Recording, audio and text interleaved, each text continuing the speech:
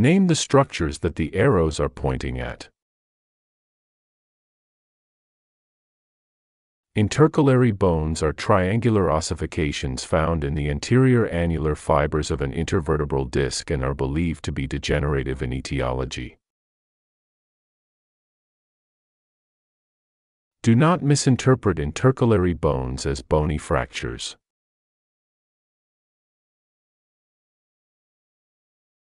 These two figures are laryngoscopic views of the oropharynx during intubation.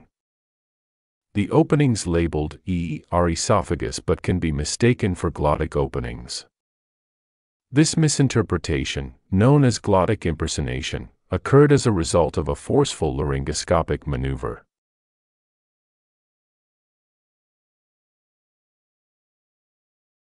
As shown in this slide, the vocal cords and glottic opening are revealed when the laryngoscope is pulled back a little.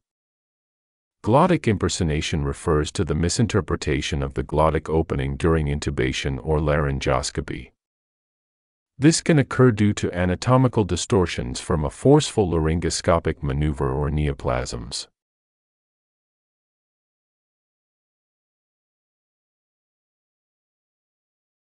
This 70-year-old male complains of back pain, urinary urgency, and frequency. What's the likely diagnosis?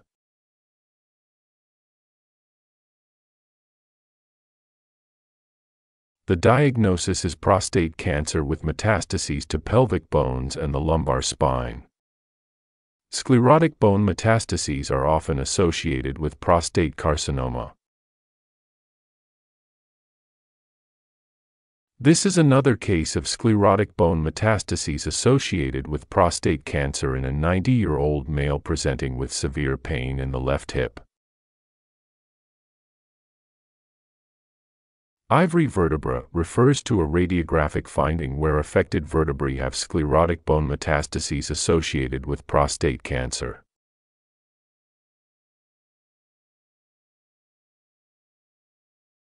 This 20-year-old male has complained of a cough, sore throat, and fever for 5 days.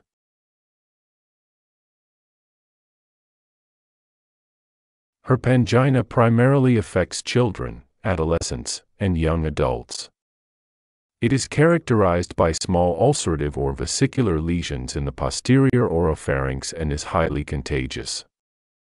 It is caused by enteroviruses, with the Coxsackie B virus serotype being the most common. The virus is spread through respiratory droplets, saliva, directly touching fluid from a sore, or through stools. The symptoms of herpangina include a high fever and blister-like sores in the mouth and throat, which can be painful. The illness is similar to hand, foot, and mouth disease and is most common in the summer and fall months. What causes the greenish discoloration of the plasma? Greenish discoloration of plasma can be caused by pregnancy, birth control pills, rheumatoid arthritis, drugs such as sulfonamides, which cause sulfhemoglobinemia, sepsis due to Pseudomonas, high ceruloplasmin levels, and intravenous methylene blue.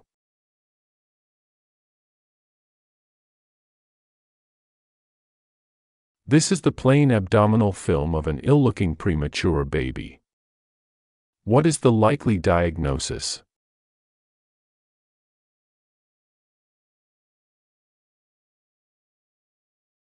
The diagnosis is necrotizing enterocolitis, NEC. NEC primarily affects premature or newborn babies. NEC is characterized by inflammation of the intestine, leading to bacterial invasion, cellular damage, and necrosis of the colon and intestine. Pneumatosis intestinalis is a condition where gas accumulates within the intestinal wall, as shown in the KUB radiograph.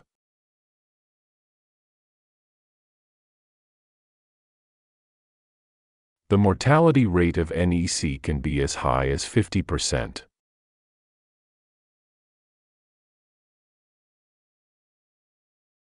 In some cases, Air can also be seen in the portal venous system of the liver.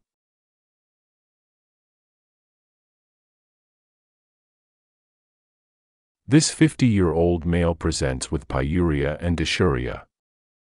What is the diagnosis?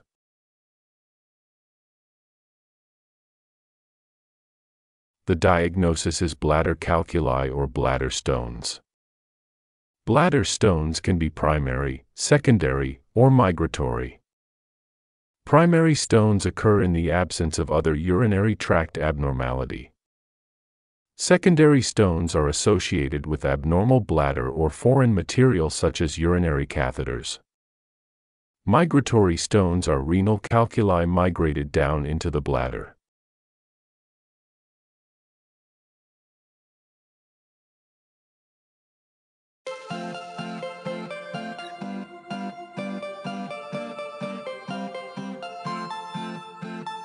Thank you for watching.